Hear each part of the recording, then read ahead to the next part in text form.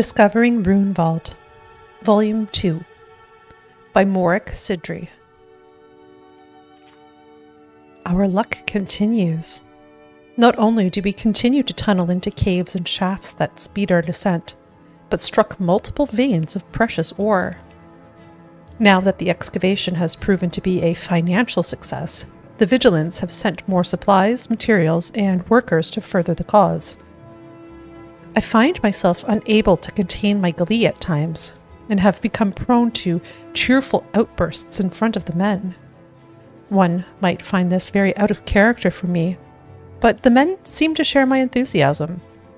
Never before have I worked with a group so single-minded in their pursuit. To have so many people working towards the same goal with little to no deviation from the task at hand is an uncanny blessing. Stendarr be praised. With so much going well, I hesitate to document what seem like minor troubles in comparison. It must have something to do with the cramped spaces, but I have found myself prone to aches in my head. While these hardly deter me from my leadership role, I have found myself distracted at times.